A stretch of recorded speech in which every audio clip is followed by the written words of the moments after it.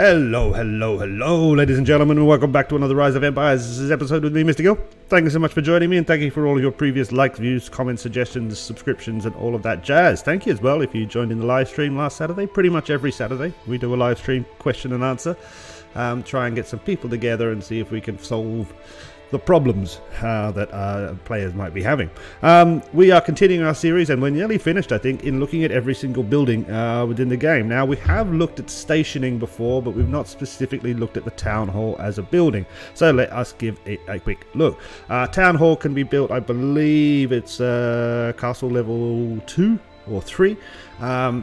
And basically this is a way of stationing or placing particular heroes at particular buildings, and they will then give those buildings buffs depending on their level and skills. It does not have a lot of power. You can see I'm Town Hall level 12 and my power is only 687. It costs me 39 charcoal.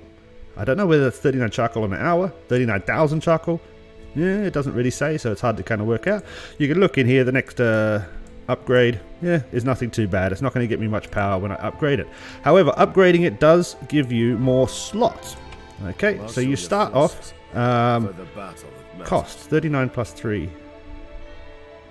I don't think that's meant to say cost. I think that's meant to say places, cost capacity.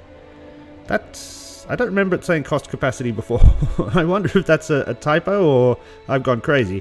But basically that cost capacity is how many things I can place or station at particular buildings. Now, what we're going to do here is we're going to go one-click reset. That is going to unstation everything I have.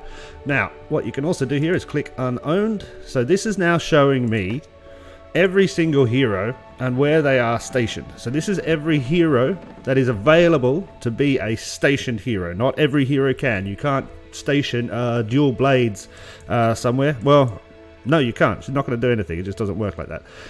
But basically, if you look at the top here, this is going to tell you where and who to station your production, your military, and your support. It will show you the ones you don't have. So I can see here, oh, I wish I had the tech priest, but I don't have him. I wish I had the castle builder. I do not have him. So basically, you're just going to have to follow this as a guide. Now, every time you obviously upgrade the building, you're going to get more and more slots. You can see now I have 39 slots. However, I don't have enough heroes to fill those ones. So if we come here, we can go like this, and garrison. Yes, thank you very much. It's very annoying to do this one by one, but that's how you have to do it. We're going to go garrison this guy. Yep, thank you very much. And we're just going to click through and garrison everything that the game is suggesting to me. I'm not making any decisions here. There's no kind of, oh, is this hero better? The game is telling you which hero goes where and which is the best hero. If I don't have the hero, I can't place it. Now, obviously, people are going to ask me, but which is the best hero to get for this? What hero should I get? Again, I'll repeat what I always repeat about heroes, that if you are paying money to get heroes, then just get all of them. Basically, if you're going to be spending money, just get all the heroes then. Yeah, you may as well. If you're not spending money, then it is pure luck which heroes you get. So there's no real point in kind of going, oh, this one's the best. It is just whichever ones you have, and whichever one, as you can see, this system here is suggesting I place. Now, it is suggesting these two little buggers here, the peasants. Now, they are pretty useless. We're going to garrison because we have the space. But if you do have more heroes than you have places to place those heroes, then I actually wouldn't bother with these two at all. Unless you have the space for them, do not bother with them. They're pretty much useless. But as we can see, we can just pop through here and we can just garrison everybody up. Go into the support. Is there anybody here? Yeah, a little bit of you, mate. And a little bit of you. Cool, so you can currently see the 27 of 39, so I have 12 spaces still left. Now, everybody takes a certain amount of different spaces. You can see these orange heroes, and it might be hard for you to see, but it costs 6 of these places to garrison, so I could only do 2 of these oranges if I had them.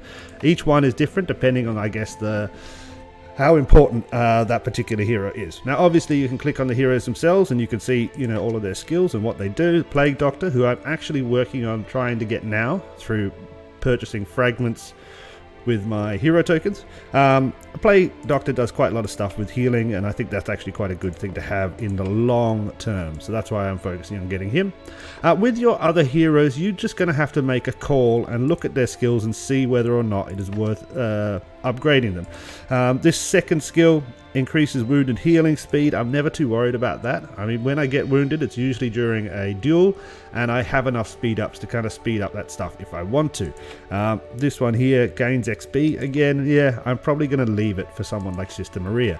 The ones that I do focus on are the production, and if we can come in here, now Green Thumb is probably, I should be leveling up a bit more, but you can see this increases farm production, all of the farms, by 1,000 per hour, which is pretty good. And some of these actually, well, not the ones that are rapid production, I don't like those, but this one again increases farm production. This one here increases farm outcome by 30, so that's an active skill. I have to actually press that. This one gets more food, yeah, etc, etc. So you have to go through and see which ones you want to focus on, but I would say if you're focusing on upgrading their skills, I would probably focus on your orange combat heroes first. Other than that, the town hall is pretty simple. You can upgrade it, get more skills, and you can station people whenever you need to. It does need to be attached, as far as I can tell. Let's, you know what, let's actually, I don't think I've ever tested this. So town hall, so production at the moment, say on food, is 279. Let's see if by moving it, will that production drop? Okay, so it's not attached to the road anymore. The production is still 279, but it's going down. Oh no, that's because I have too many troops currently at home. So potentially there, it does not have to be attached. Production does not seem to have been changed, and we're just looking at the food at the moment. So that's not a bad thing. I don't think it takes much in the way of charcoal anyway. Let's have a look.